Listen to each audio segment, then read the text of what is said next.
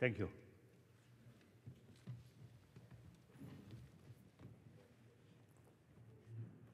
Yeah?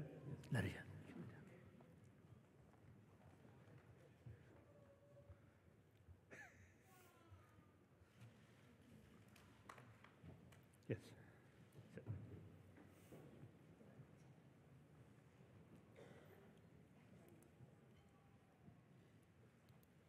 I'm glad I don't have a beard. but yeah, no?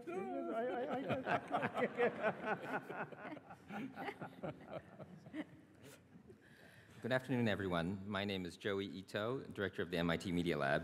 And on behalf of MIT, I'd like to welcome His Holiness the Dalai Lama back to MIT. As many of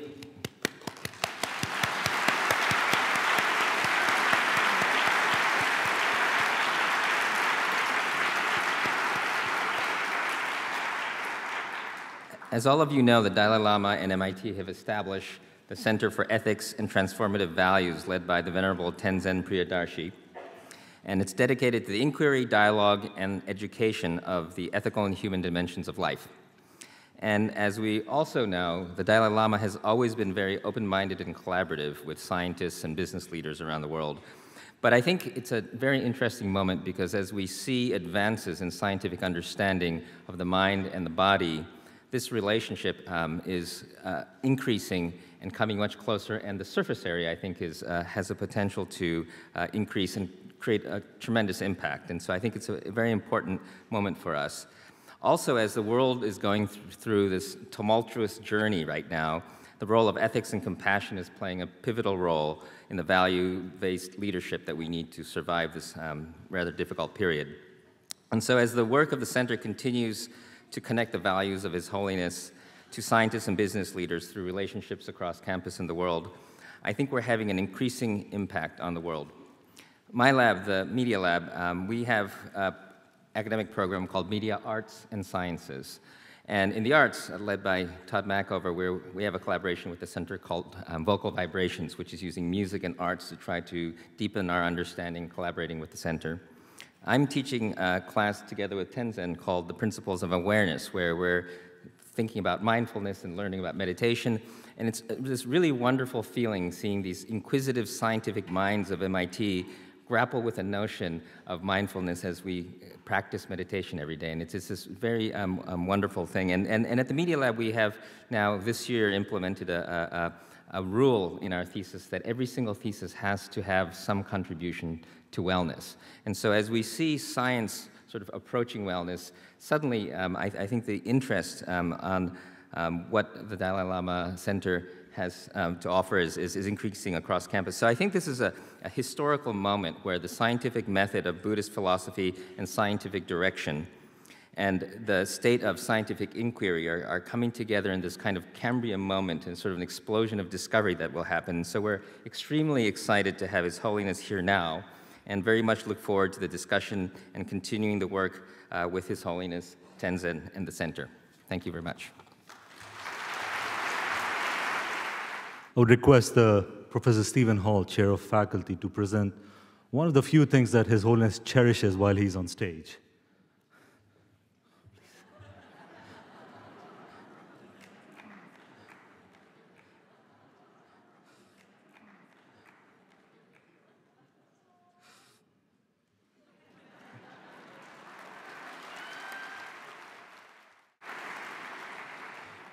Good afternoon.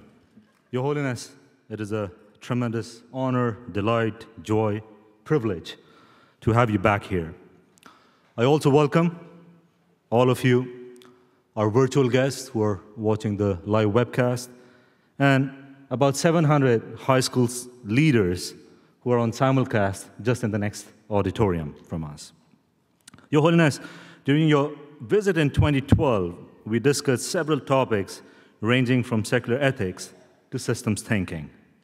Our last global systems meeting touched on issues and challenges ranging from healthcare, economic meltdown, climate change, to food security. The center continues to have global engagements with its various programs around ethics and leadership. Could I have the Columbia slides, please?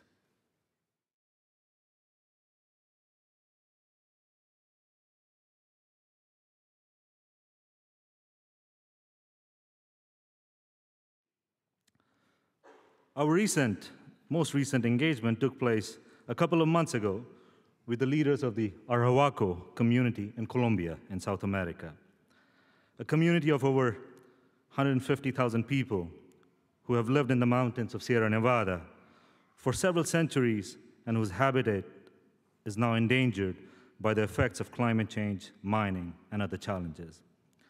I would like to take this opportunity to remind us all of the interconnected world we live in and the impact that our thoughts and actions have. The leaders of the Arahuaco sent their greetings and concerns in the form of these simple threads tied in a knot to remind us all of the deeper relationship we share. Your Holiness, I bring this to you on their behalf to start the deliberations of this meeting. It is now my pleasure to introduce to you Professor Deborah Ancona, Faculty Director of MIT Leadership Center and Distinguished Professor in Management at MIT Sloan. Thank you, Tenzin.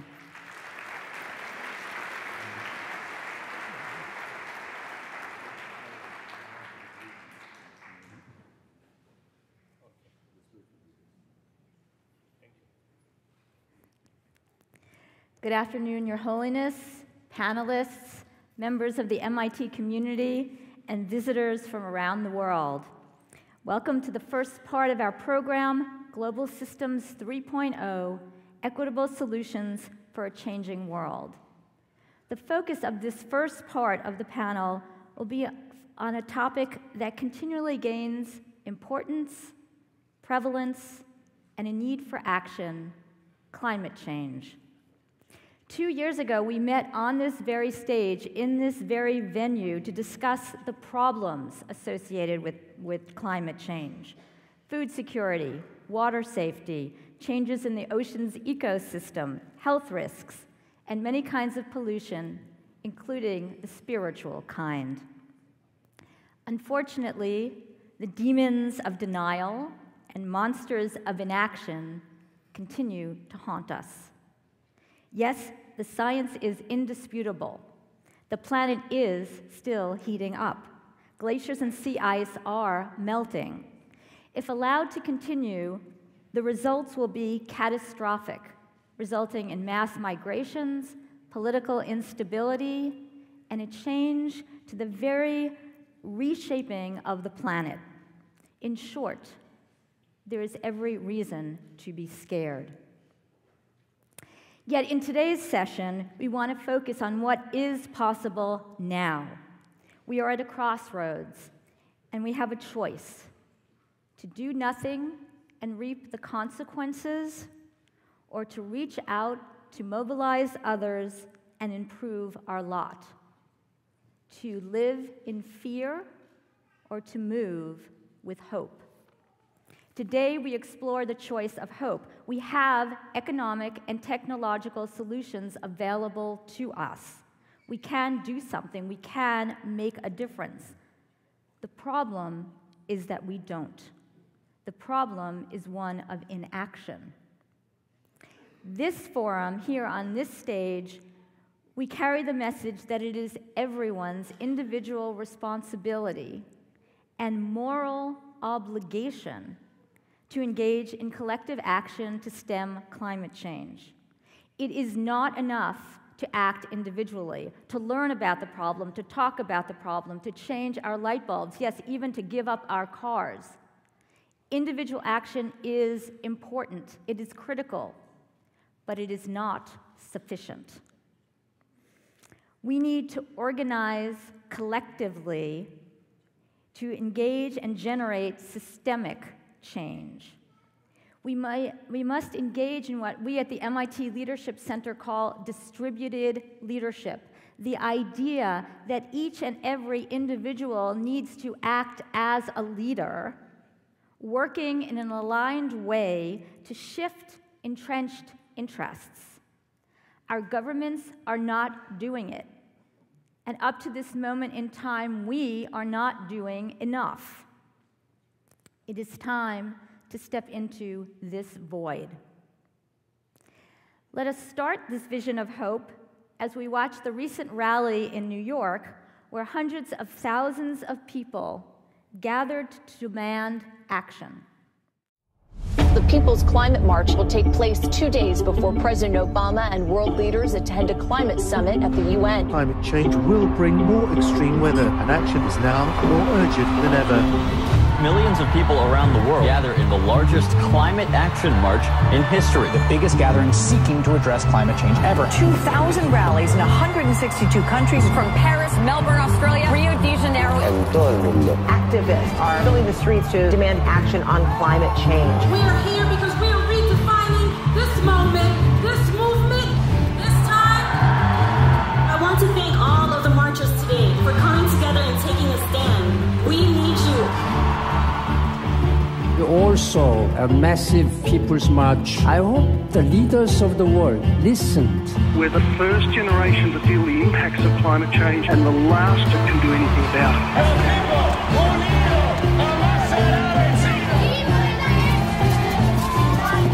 Time is running out. Don't give up the fight.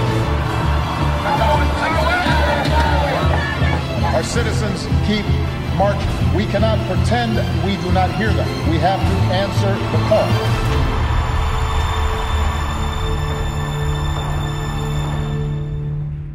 And with that, Your Holiness, let me introduce our panelists, who will each speak for 5 minutes apiece.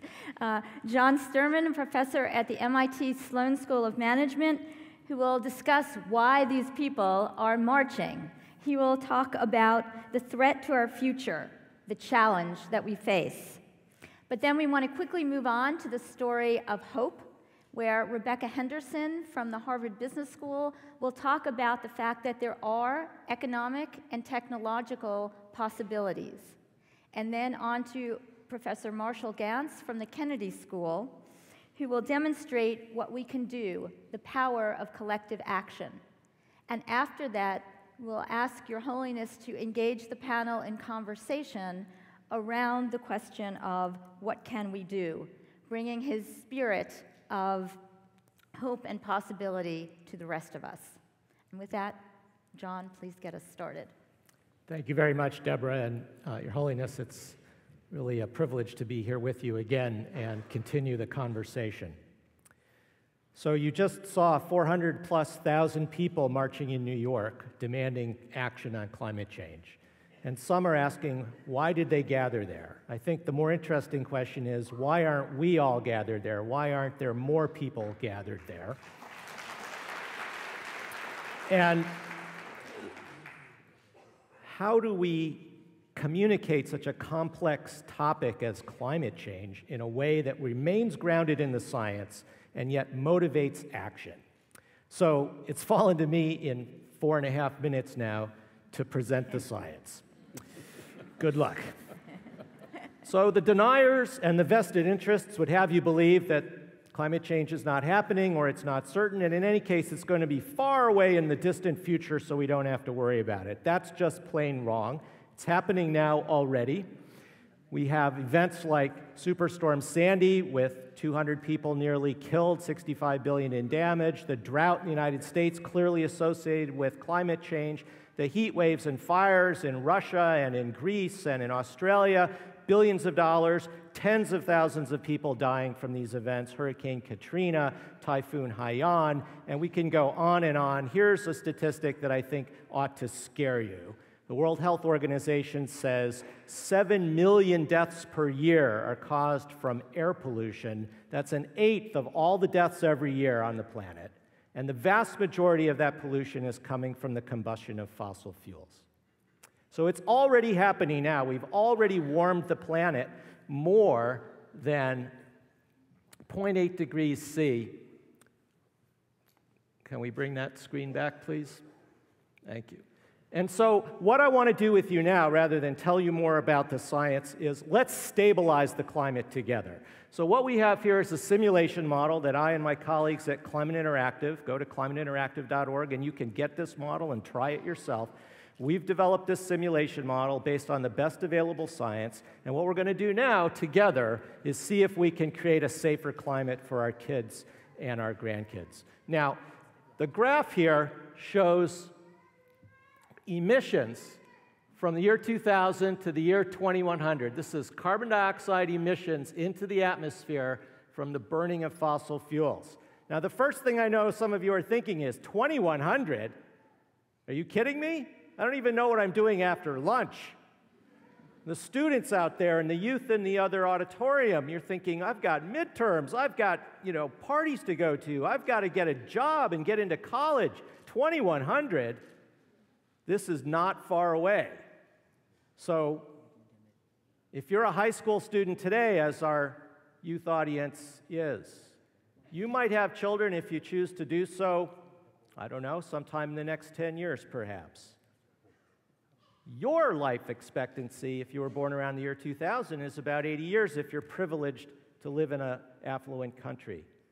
So you're likely to live to the year 2080, and your children who might be born in the year 2025 are going to live well beyond the year 2100, and your grandchildren well beyond that. This is not theory at all.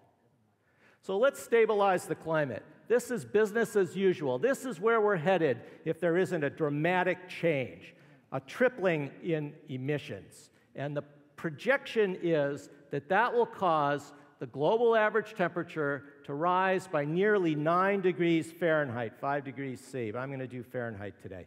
9 degrees Fahrenheit by the year 2100. The green line there, that is the goal that all the countries of the world have agreed we must not exceed. Now, that green line doesn't mean that it's safe. It's just much safer. Climate change is going to cause more harm than it already has, even at that level of 2 degrees C or 3.6 Fahrenheit.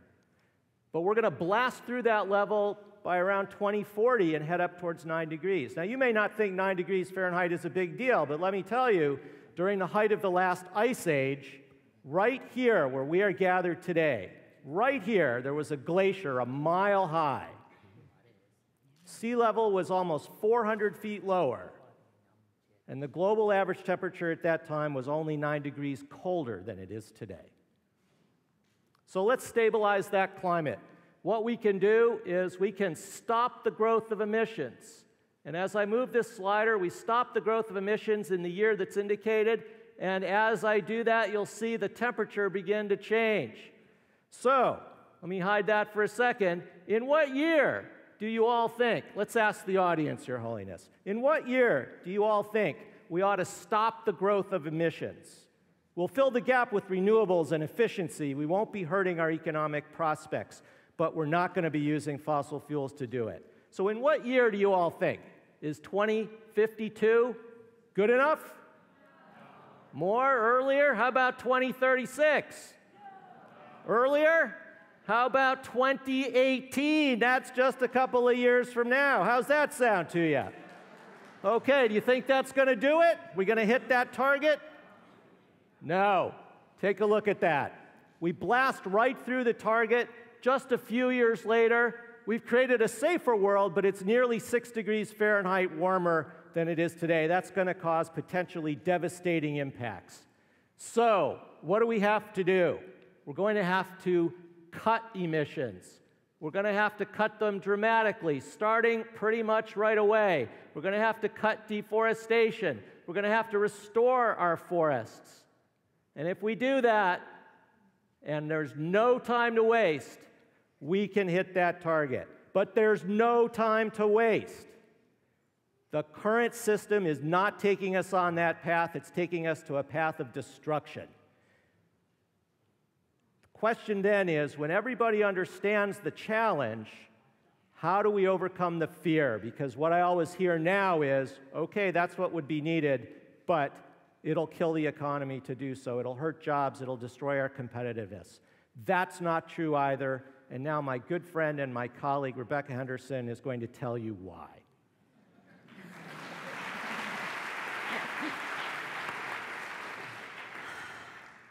So my job is to tell you that this is not a technological problem. This is not an economic problem.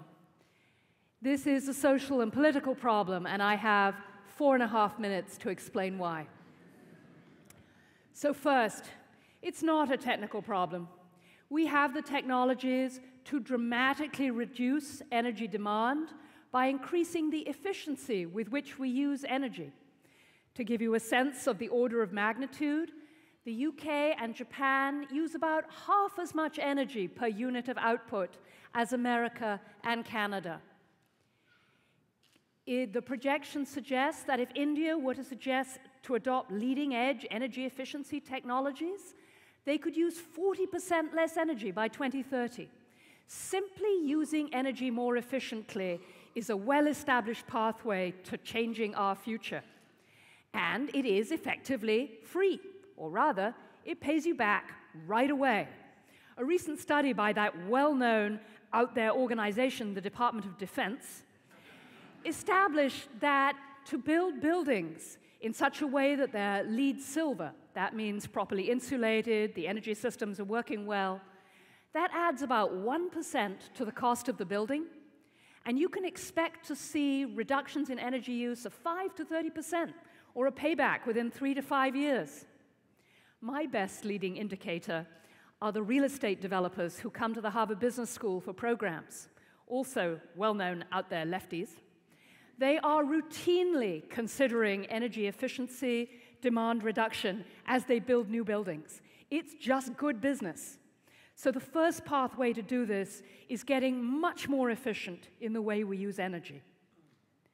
The second path, of course, is reducing fossil fuel usage, moving away from coal and oil and gas. We need to move to hydro, to nuclear, to wind, to solar, to geothermal. And there's really good news there, too. Costs have been dropping like a stone. The cost of wind has fallen by over 2/3 in the last 25 years. Solar has dropped by 50% in the last 5 years. Next generation nuclear power, a bunch of it being developed right here at MIT. The projections suggest that it will cost 60% less than current nuclear, while simultaneously burning up the waste from old nuclear power and not generating any new waste and being much safer. Looking forward, it looks as though wind will be cost competitive with coal within the next 10 years, solar within the next 15. And I was a professor of technical change here at MIT for 20 years. I think if we decided to do this, costs would come down much faster and the technology would improve much faster than we think. So even just as a conventional, pointy-headed economist and technologist, we can do this transition. And of course, I haven't been talking about the costs of not doing this, because burning coal is not free. John told us that we have millions of deaths every year just from the cost of air pollution. Burning oil and coal and gas is imposing huge costs on our children. An estimate from the Proceedings of the National Academy of Sciences suggested if we do nothing, by 2095, the cost to the economy will be about $12 trillion a year. That'll be roughly 10% of world GDP. And that doesn't take account of the misery and the death and the habitat destruction.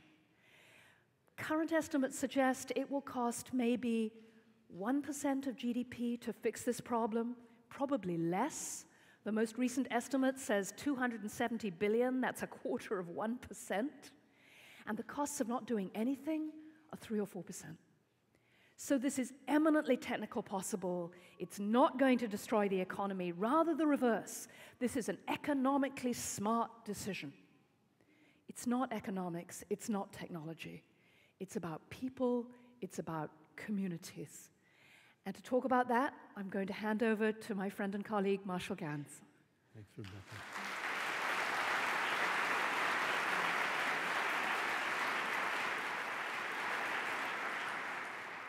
Your Holiness, panelists, my mustache is never going to be the same again.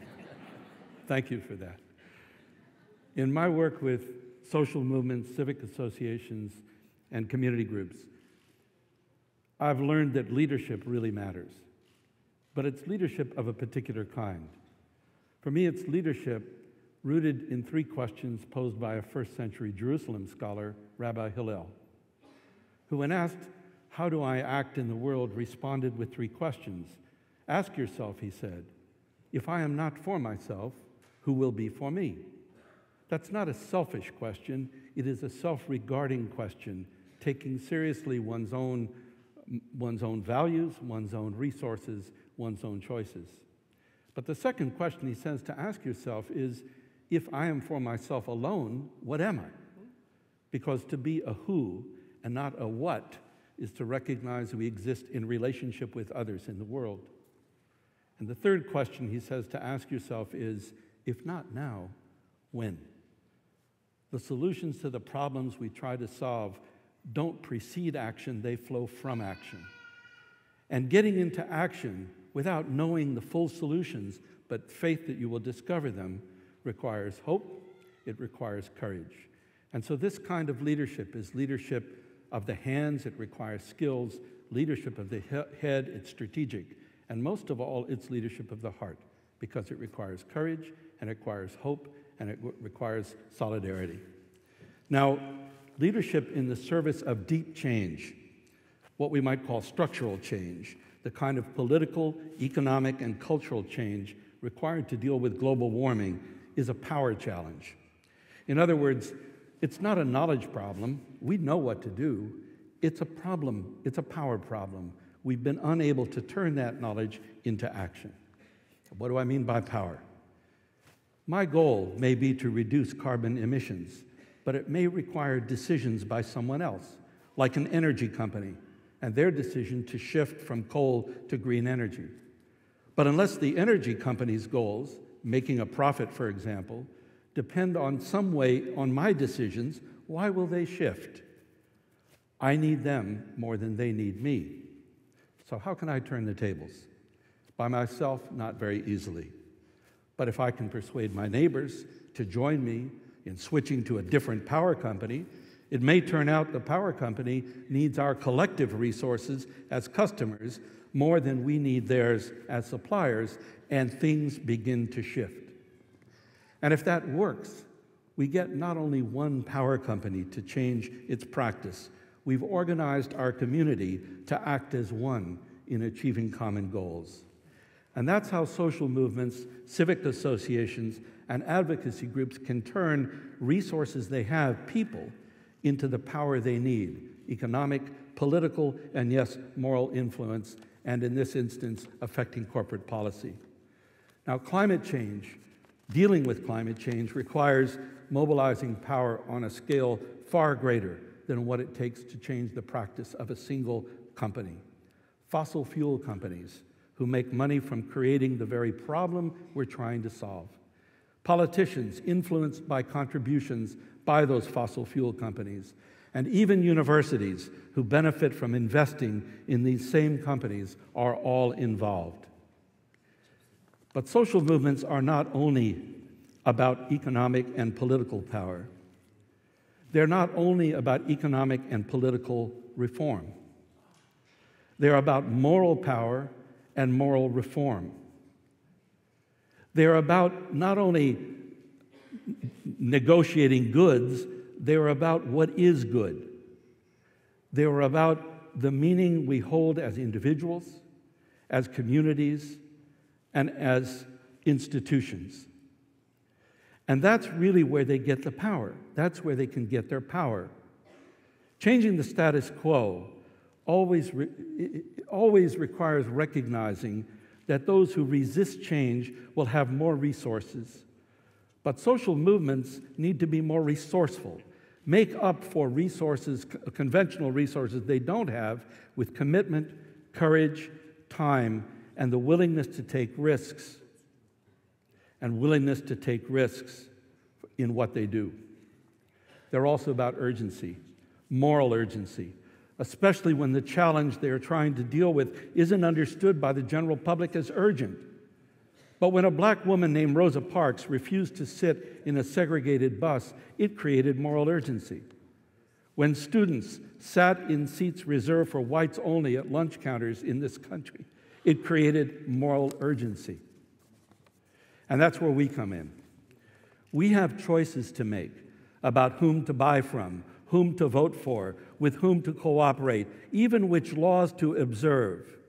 And the history of social movements, from civil rights, the women's movement, the environmental movement, the early environmental movement, all demonstrate that when we mobilize people to use their resources together, it can make a big difference. Mothers Out Front here in Massachusetts is organizing moms to do exactly that, switch their energy company from one power source to another. 350.org organized people across America to raise the cost of the Keystone Pipeline. Greenpeace has organized people around the world for global action. The Greens movement in Germany has made major shifts in public policy. And here in the U.S., as we saw, 400,000 people showed up in New York City to recommit to this cause. There will be conflict, there will be struggle, but there can be change. But we can only succeed if we act together. Thank you.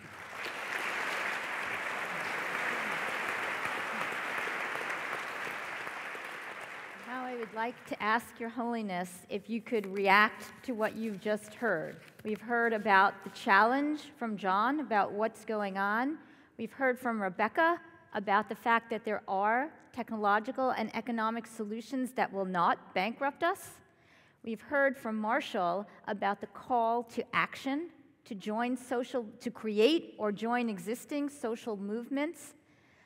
You travel around the world, you talk to people all the time. We'd like to know your response to what we've just said. If you could share with us some of the hopeful things that you have seen and some of your thoughts on how to move forward. Firstly, I want to thank these sort of ecology or global warming sort of specialists. You really make presentation because of very precise. And the statistics, I think. Statistics.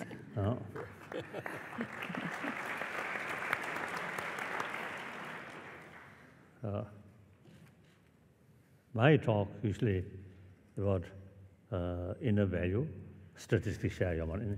I have no statistics to show.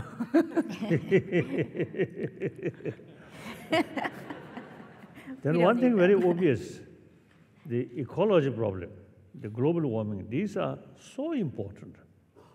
This is not a question of one or two nations or one or two continents.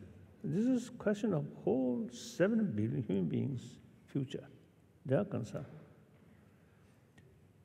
So problem, I think the concerned people, short-sighted, and look their own interest, immediate sort of interest. Even they may have some sort of the awareness. Awareness. The long-term consequences. But then still, as someone mentioned, it doesn't matter. This is something in future. Far away. I'm concerned now, mainly dollar.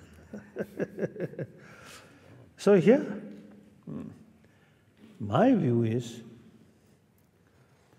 I always telling people, the sense of concern of 7 billion human beings on the basis of sort of concept or sense of oneness of 7 billion human beings and social animal. Long term, my own interest related with rest of the world. So humanity happy.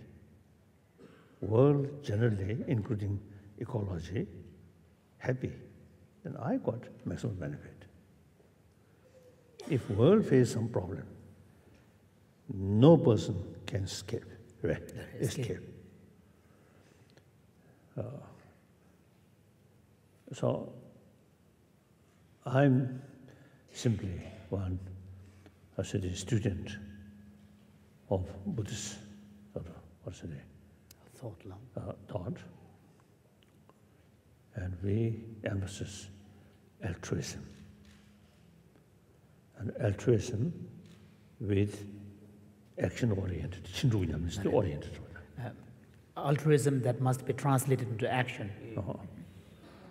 So the motivation is, I feel, the most important. The proper motivation develop awareness, very important. So these people, experts, sort of clear presentation, really immense help to understand the reality and also understand consequences. Then you see develop desire, oh, I must do something as a part of humanity. So firstly, I think these kinds of meeting more often and make sort of public known these sort of say reality Then, at practical level, I think like the demonstrations, certain sort of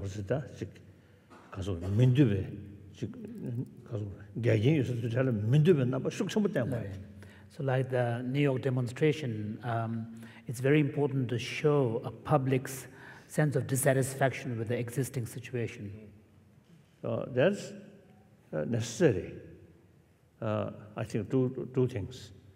One, I think many cases, out of ignorance, they simply carry, their harmful activities.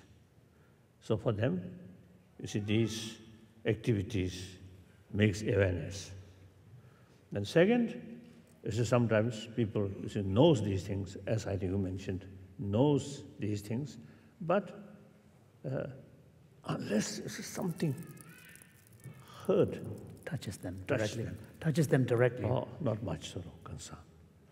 So some people's, some kind of expression, strong expression. Boycott, sort of. For example, that may take the form of a more active form, like boycotting products of a particular corporation that has bad environmental records. Yes. Then you see these people who knows, but doesn't care. No immediate sort of effect on them, so they doesn't care. So it's a little bit. Yes. Non-violent way. Of course, non-violent. That's I think necessary. One time in Delhi, we talk. The less privileged people, including the homeless people. Then I expressed, now maybe time come, some kind of mass or also demonstrations or like that, and then make known the concerned people. Now this is something serious matter. So if you decide, organize such things, then I will join. Demonstrate, shouting. I told them, really, this not selfish reason, but well-being of human being, humanity. And as you mentioned, the human nature. You see, parent, and then there are children, grandchildren, grandchildren. So the present parent, should take some moral responsibility. That concern, I have no children, so no concern. You can be certain you're concerned for all children. Yes. Not particular children. So therefore, I think these things are not only the practical sort of issue, right? Beneficial, right? Practically beneficial. But morally, I think really,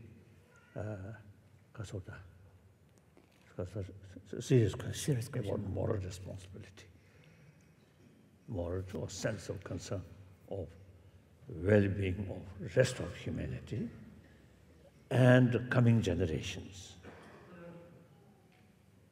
The human population, according to some sort of expert,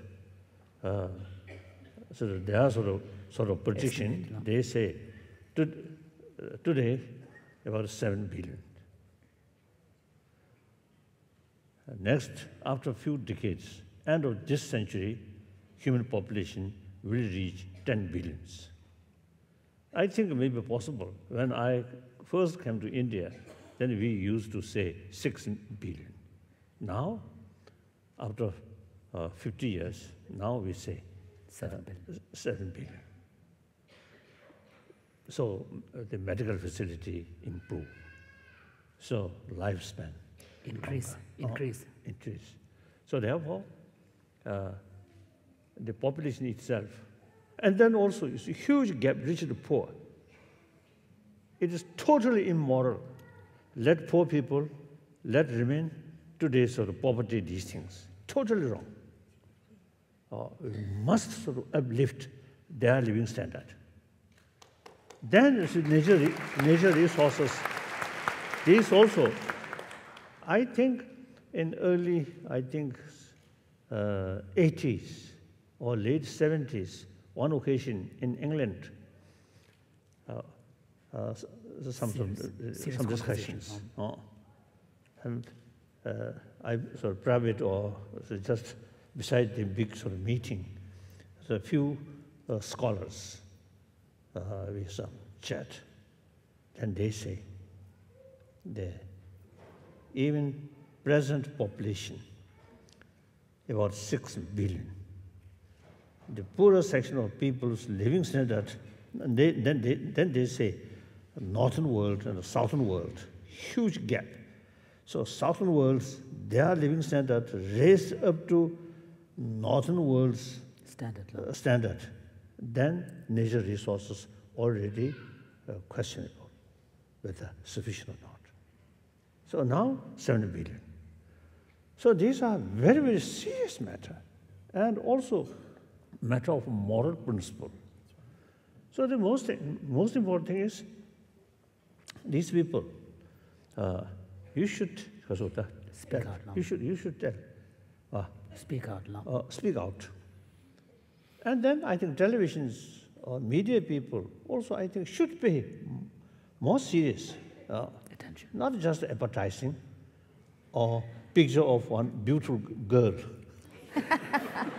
Okay, occasionally it gets some good. But serious matter, you see, must publish, must say. And then not only just the negative side, inform negative side, murder, scandal, all these negative things, but also you see, must show positive side. We have now, for example, this ecology problem. Mention seriousness.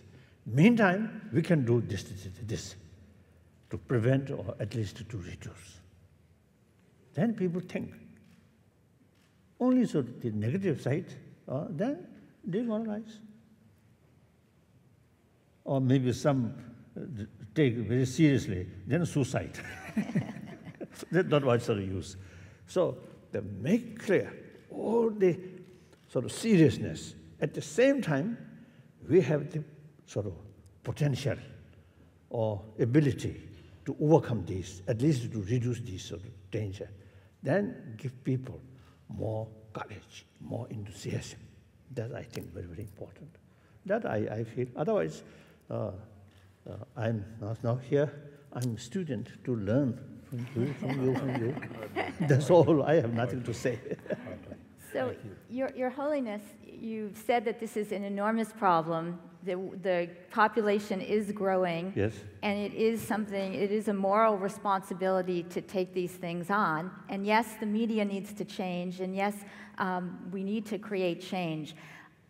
I'm wondering if you have some stories, and the panelists also have some stories, of how regular people can step up to try to make these changes happen, to begin to now, immediately, make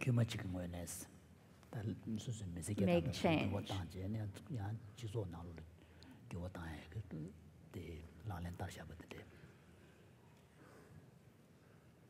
I don't know, roughly many years ago, when Japanese economy still going that way, then I expressed, there's no guarantee the Japanese economy always go that way. So it is important right now, think more sustainable economies think. And in India also, you see, I sort of expressing, I'm not an economist. My knowledge about these things, as well as experience, these things are just a zero, nothing. But since, you see, too many cars in big city, In rural area, quiet space because of empty because of the urban, open space, but much less car. Real sort of development must take place in rural area. Then economy can be more sustainable. And I think the human way of thinking, emotional thinking, also maybe, I think, better. People in big city, I think their human feeling seems to say less. In rural area, they're working, farming, or some other things. And the neighbors really feeling of neighbor. So when they meet, say hello, good morning. In big city, big building, when we met, morning. Hello, says Marshall. Don't you know? No time to say hello, just walk on. So I think the human feeling, sometimes you see, we human beings become like part of a mission, like that.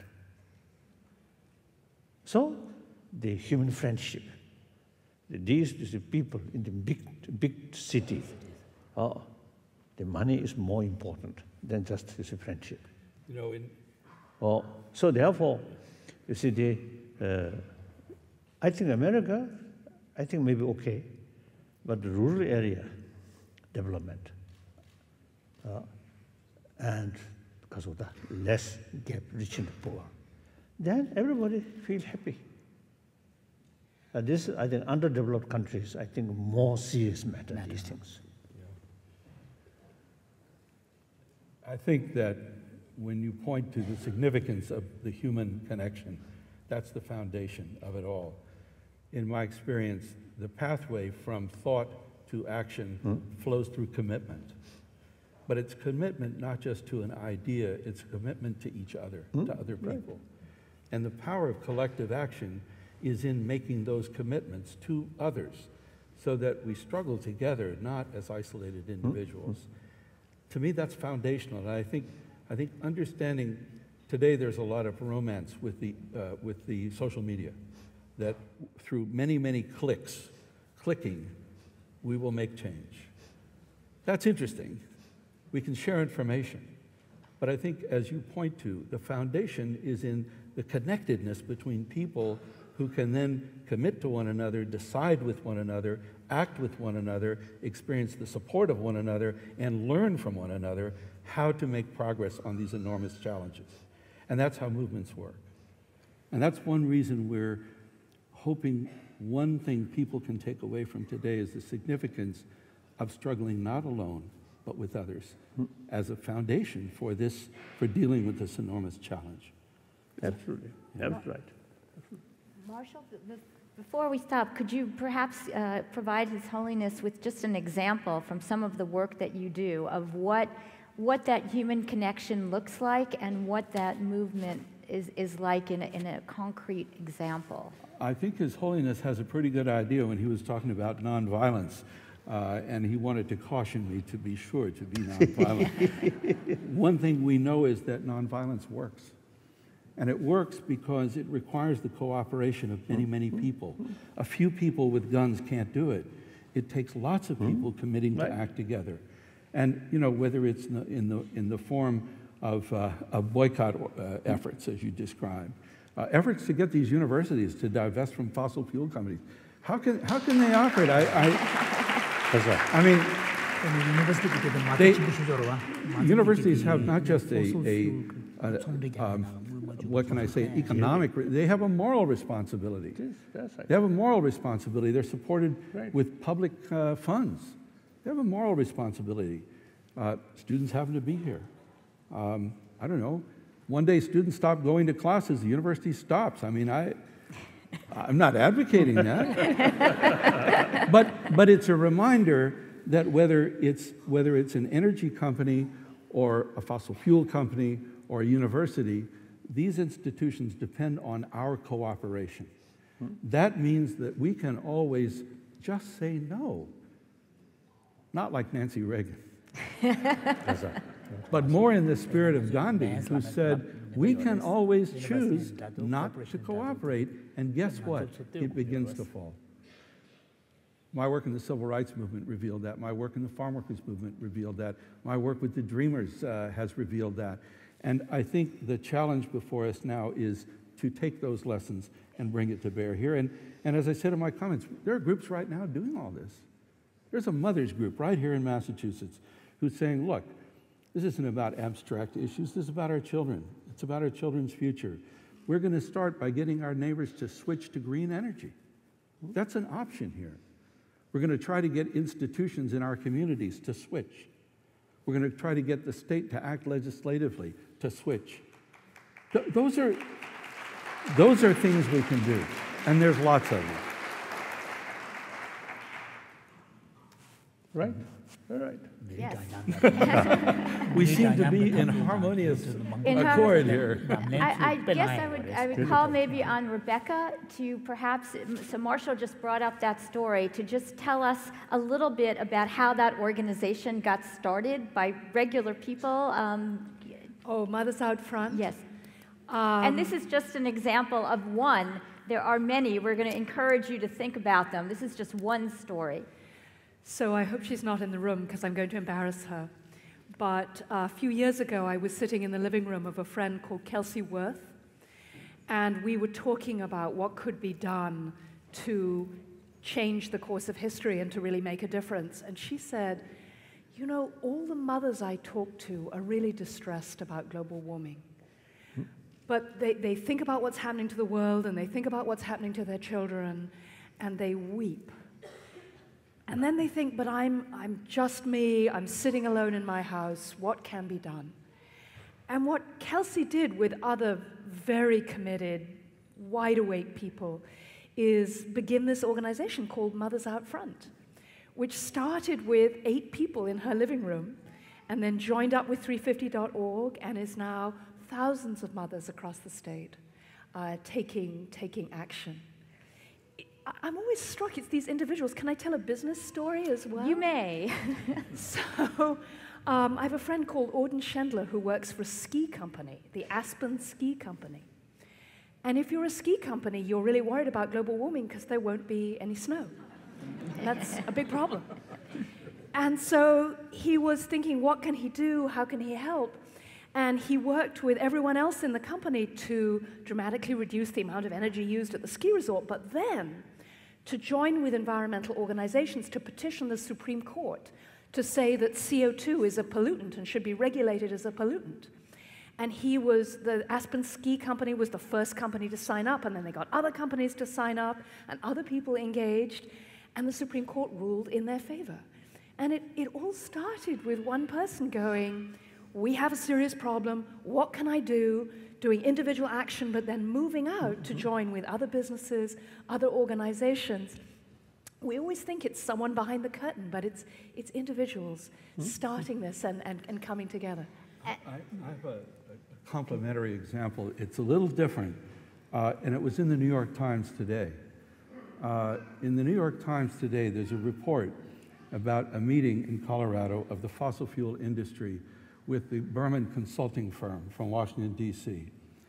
And in that meeting, the report goes, there's a very frank discussion of how to besmirch the reputations of those leading climate change movements.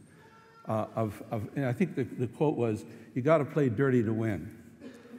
Now, there was one person in that meeting who said, not for me. He's the guy who recorded the meeting. He's the guy that turned it over to the Times. Or she. And so, or she. Thank you very much. Woo.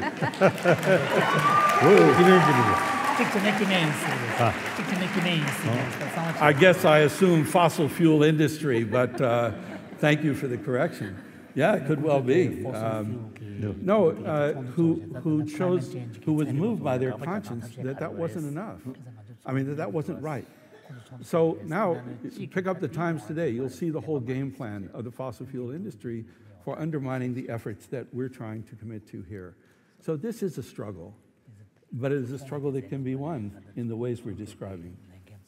So let me add one story, and I want to particularly address this to the youth audience, the folks that we saw earlier.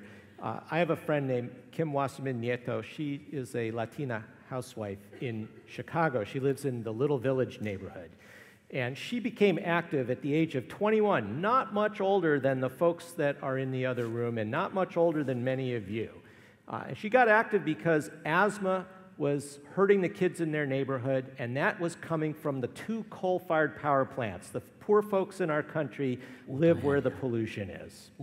And so she got active. She created the Little Village Environmental Justice Organization and built it over years and enrolled folks in it, and they succeeded 2 years ago in shutting down both of those coal plants.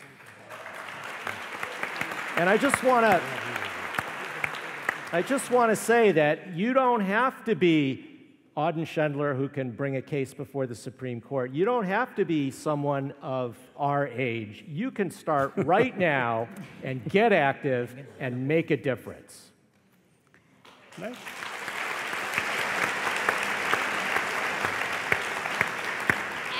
And with that, I believe, unless His Holiness has anything else to say, we need to wind it up. But I think the point we're trying to make is that it's up to us. It's up to every individual who's sitting in this room to do something not just alone, but to galvanize other people. And there are many examples. It can be done, and it can be done now. And to end, what we'd like is for Marshall to lead us all in thinking about what each of us can do right now. Yeah, as we were saying, that the pathway from thought to action flows through commitment. And we'd just like to invite each person to take a silent moment here and just reflect on what kind of commitment could you make to work with another. Not just your individual, but what kind of commitment can I make to another person to work together on this challenge? Just take a minute and think about it, and then I'll tell you what comes next. Just think about it for a moment.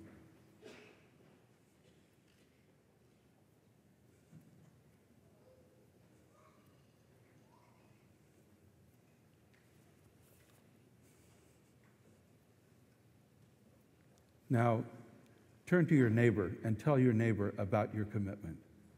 Don't keep it as a secret. Turn to your neighbor and tell your neighbor. You can go both directions. It's okay. I know it's confusing. Or join someone. You can be 3.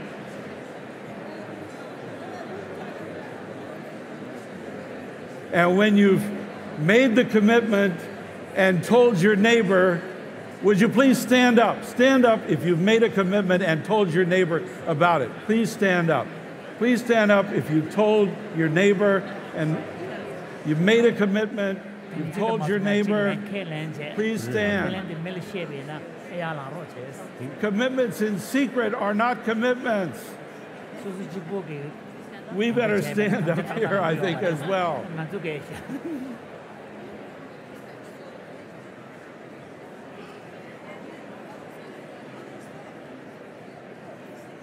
And give yourselves a round of applause, please.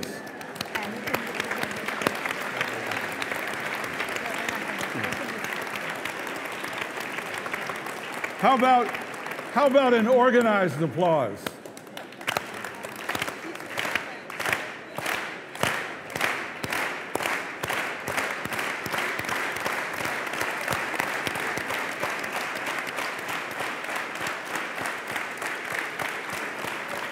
Thank you. Thank you very much. After this program concludes, outside, the students are manning the tables and womaning the tables. The students are managing the tables out there with a variety of organizations that are active. They invite your engagement. They invite your participation.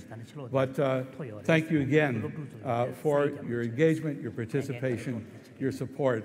And thank you so much to His Holiness for inspiring with his example and his words and his wisdom. Thank you very much.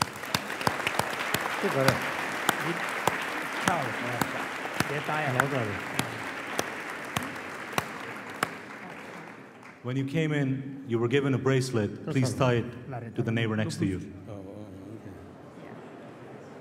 with that commitment as a reminder. Here. All right, okay. Sorry. Do you already have one of these? Coming here.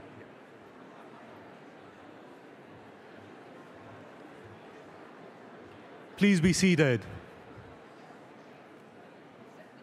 And please join me in thanking the panelists.